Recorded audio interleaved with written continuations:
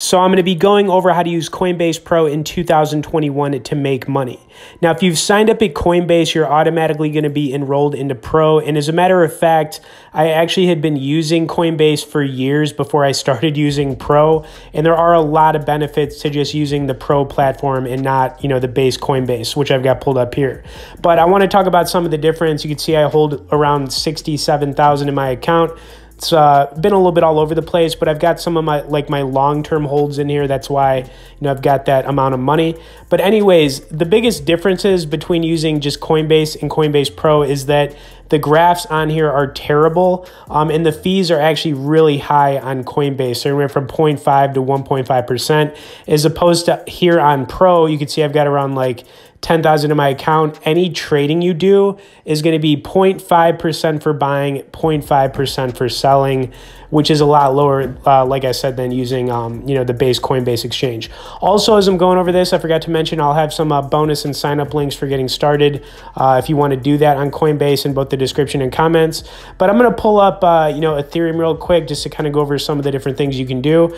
Now, you can see you could do buy. You've got market buys, limit, stops, and then, of course, on the sell, you've got stop losses, which is a really important tool that you're not going to find on the base Coinbase, for selling cryptos after you buy them. You can also pull up the charts on here by the 1 minute, the 5 minute, the 15 minute, the 1 hour, the 1 day. And then you could switch the candles from line graphs to, base candles. And yeah, it's pretty cool. Now, I'm using the desktop here, so that's what you're seeing. But if you're using your phone, it's actually really nice on your phone. I think Coinbase Pro probably has one of the best trading apps out there other than Binance US, which is really good as well, or Binance, whichever one you want to look at it. But as far as making money, the way to make money in crypto in the short term is swing trading it. So I'm just kind of pulling up some of my trades here.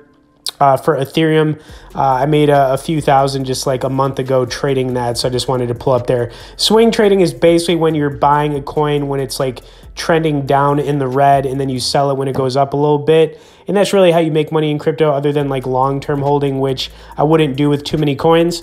Now, I wanted to give some recommendation on some coins as well if you're going to get started in crypto right now. Not financial advice, but I just had Ethereum pulled up, which I think is a good coin to get in both the short and long term. Bitcoin Cash, you could see I hold quite a bit of that on Coinbase Pro right now. I think that this coin has a lot of potential. Its all-time high was around 4,000 back when Bitcoin was 20,000. So I think that it's kind of a late bloomer, and you could still get in on that one.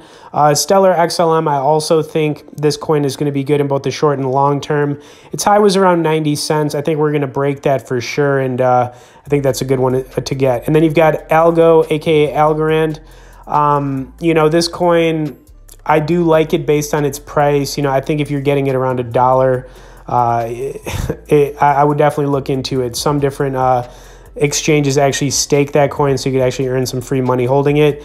Then last but not least, we've got the Graph GRT. Now, this coin's a little bit newer. You can see it's up 1,500%, which is usually a red flag. You don't want to buy when a coin's up that much. But honestly, guys, I think we could see that coin get between 15 and 30 bucks. And I haven't bought any yet, but my eye's definitely on it.